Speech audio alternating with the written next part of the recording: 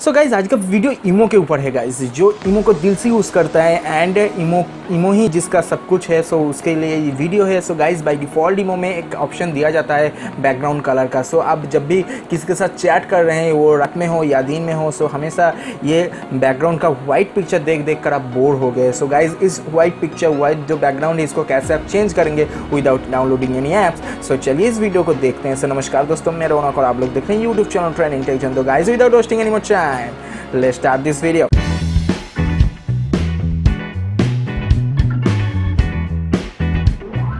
So guys, before start this video, I want to say something guys. If you are new face in my channel and don't subscribe my channel, so इस video के नीचे एक red colour का subscribe button है, उसको press करके side में जो घंटे का ऑप्शन है उसको भी जरा हिला देना। सो press the bell icon and be the first one two watch my future videos. तो चलिए गाइस इस वीडियो को देख लेते हैं।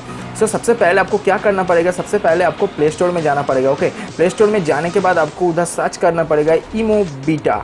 सो इमो बीटा वर्जन जो है इसको आपको सर्च करना पड़ेगा। सर्च करने के बाद इंस्टॉल करना पड़ेगा। सो गाइज मैं बता देता हूँ, इमो का जो भी कुछ नया नया अपडेट है सब कुछ बीटा वर्जन में है। सो आप मेन जो इमो ऐप्स है उसको अनइंस्टॉल करके इस ऐप्स को भी काम क्यों लगा सकते हैं, एकदम सेम टू सेम वर्क करेगा। सो आपको करना क्या है, इसके बाद आप किसी भी एक चैट को ओपन करो, जिस चैट का कलर बैकग्राउंड कलर चेंज करना है, उसके बाद थ्री डॉट ऑप्शन में जाओ।